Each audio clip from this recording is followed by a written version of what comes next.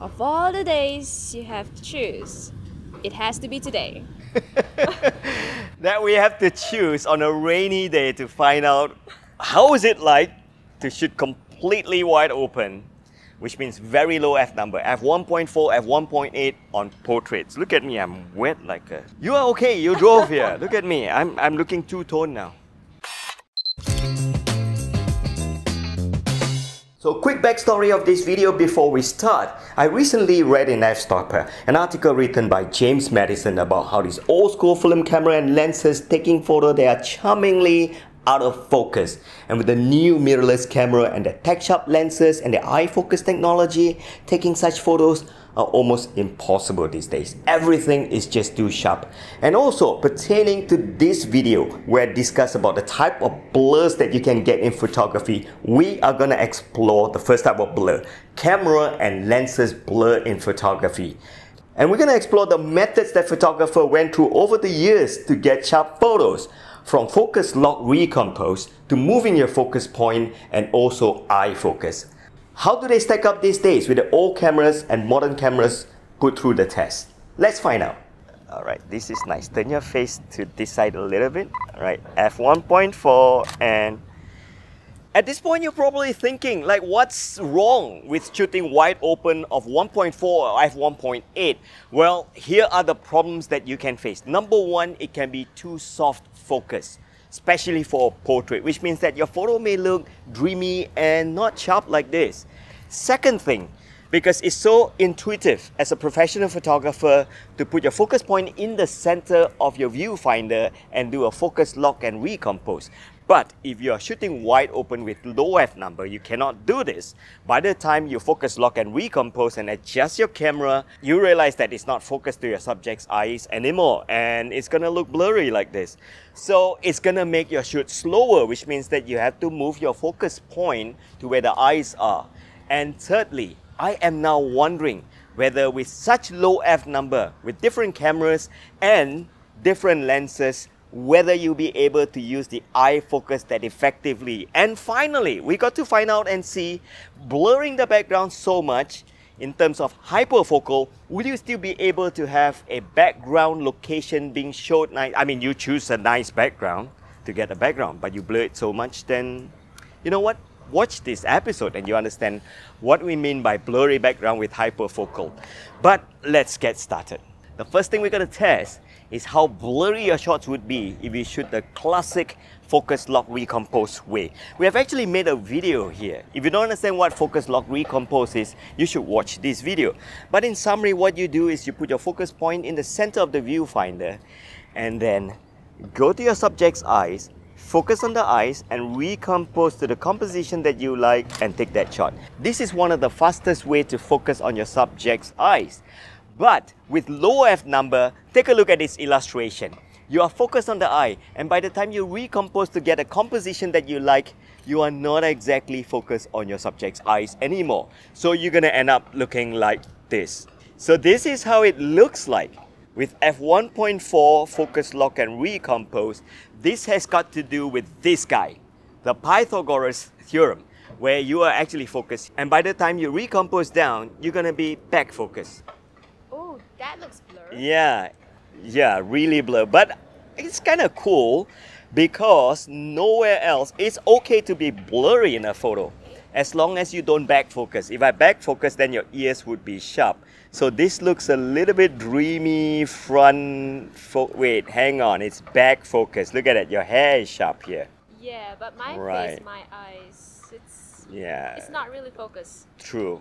So as you can see, this is confirmed not focused on your eyes. Yes. I'm gonna move my camera focus point now, which means that instead of putting it in the center like this, we're gonna shift the focus point to where your eyes is. Okay, those who own mirrorless camera with eye focus, you're probably laughing now. Hang on, we're gonna test that too. Okay, for the sake of learning, I'm gonna shift my focus point to Helen's eyes. Okay, this is really slow and focus, recompose. No, I'm not supposed to focus and recompose. Look at how it has been ingrained in me the way that I shoot. So I'm gonna do that again. That means I'm gonna hold my camera the right composition as it is and then start shifting my focus point to Helen's eye and take that shot. Verdict. No, it's worse. No. Why? No. Why is it worst? Hang on. Why is it worst? This is... Alright, let's do that one more time. Right, that's it. Chin up a little bit. Beautiful. And take that shot. Alright, so let's see. This is a shot that's nearer to you. No, it's not sharp. Conclusion. Not so this much. girl has blurry eyes.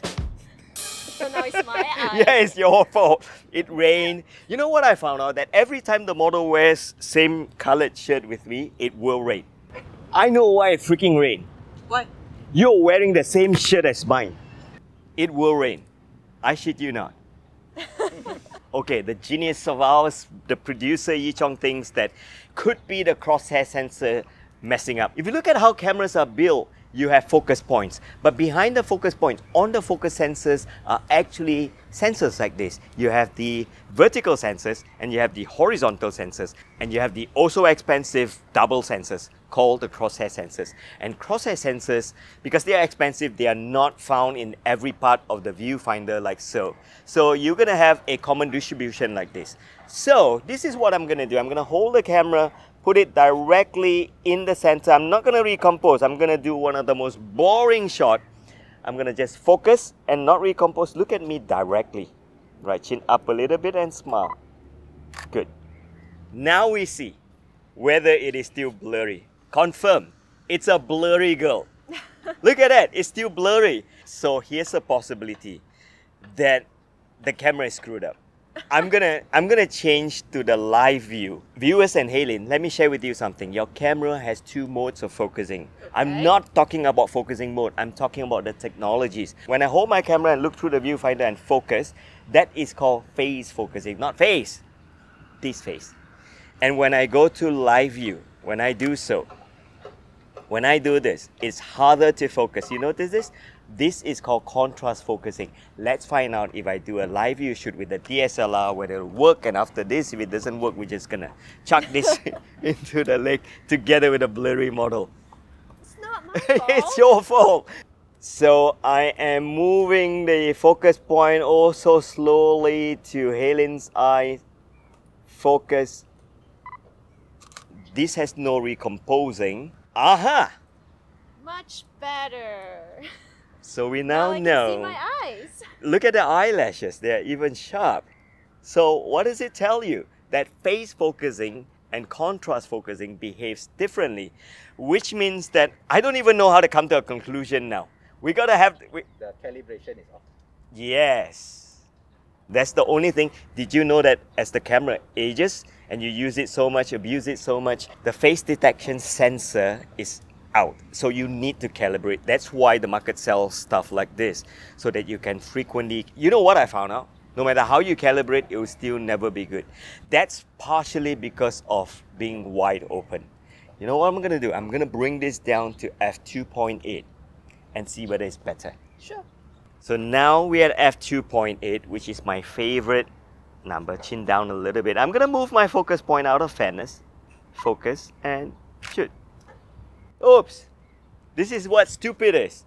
When you increase your f value from 1.4 to 2.8, you're talking about reducing the size of your aperture by 2 stops, which means that your photo is gonna be 2 stops darker. Because 1.4 to f2 is 1 stop, and then 2 to 2.8 is another stop, which means that intuitively, I should bring down my shutter speed 1 and 2. See, I don't even count, I just turn the camera, and then when I do so, with the focus point being changed, chin up a little bit, right, that's nice. Okay, see, it's sharp, okay? With f2.8, okay, so that you know why I chose this camera to begin with, because this is one of the oldest camera we have. We are pretty sure it would have back focus or front focus by now, and it hasn't been calibrated for at least 2 years now. And this camera body is an APS-C. So I'm now using an 85mm at f1.8, the widest I can go with this lens. So I'm just gonna take a shot like so. Oh, it's overexposed because this lens has a bigger opening. Look at this lens compared to this lens. Even though you have the same f number, the transmittance value are not the same between these two lenses. You should watch this episode and you learn about aperture and how transmittance value differs from one lens to another. Now back to this. This is the center focus point. Take a shot. Well, I can tell that it's still blurry. Do a focus lock and recompose. Take a shot. Oh, it's confirmed back focus. Look at it. The hairs are sharp at the back here, but the eyes are not. And the last thing we're going to do now, Helen, we're going to move the focus point before we change camera to a new camera. Okay? 1, 2, and... Okay, so this is moving the focus point to Helen's eye. Yeah, it's confirmed back focus. Look at it. This eye is sharper than this eye. Despite the fact that I focus on the right eye, her left eye is sharper. At this point, it makes sense now to test it with this camera, Helen. This camera is about 2 weeks old. And I want to find out whether a camera this new has back focus or front focus. So to be fair, I'm going to be using the stock lens that come with the ZFC, which means that I'm going to shoot wide open, which is f2.8 at an ISO of 200. Let's see if I just hold this camera and tap on Helen's eyes. Alright, this is the shot and yep, it's sharp. But then again, this is f2.8, right? So that was me moving the focus point. I'm gonna now leave it in the center and I'm gonna go up to Helen's eye, focus and bring it this down and take that shot. Still sharp. But this is f2.8, right? So Helen, we're gonna now get rid of this lens because 2.8 wasn't the problem. So we're gonna slap on the 85mm. And there you go, the 85mm on an f2Z converter on the ZFC now. I'm gonna swing this to the lowest f value we can, which is f1.8. We're gonna just do 2 tests. One where I shift the focus point, and the other one where I leave the focus point in the center and then do a focus lock and recompose. And maybe a third one where I use eye focus. I don't think I need to test that, but hell, let's try it anyway. Okay, not too bad. Much sharper than the one where I had to focus lock and recompose. And finally, why you buy a mirrorless camera? We're gonna turn this on to your eyes and face focus. Okay. So this is how it looks like. Is it sharper? Yep, it is. So in conclusion, avoid shooting wide open. Try to shoot at least 2.8. And if you shoot super wide open, try to avoid focus lock recompose or even moving your focus point. Best still, use eye focus on your new mirrorless camera. And at the same time, upgrade frequently. That way your camera will always be tag sharp, because old cameras tend to have that back focus or front focus, and calibration may not help. So viewers, enjoy this series of photos taken with a new Nikon ZFC with an 85mm lens on eye focus.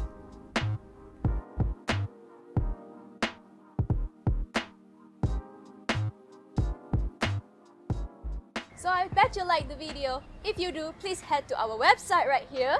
Because we are having our promo, and all these courses that you see right here, from e-learnings to premium courses, all access and online ProCert program is 50% off. But you gotta hurry because this will end soon. Apart from that, Helen, the good news is we just launched a new e-learning course called How to Be a Successful Freelance Photographer. You're gonna love this because all of us, me and her, and that guy behind the camera, we all started as freelance photographers. So we are putting all our experiences and logic together to come up with this course that's going to teach you how you can become a successful freelance photographer. And it's not just about shooting photos. Oh, this course will be launched in December.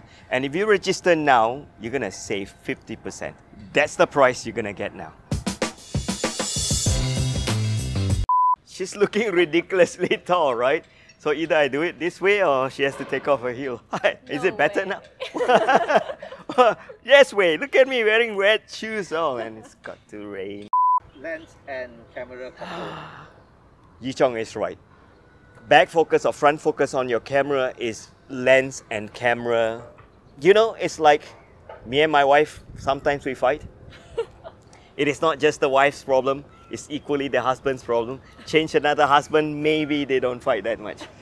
Yeah. Make sense to you? Right. Smile a little bit more.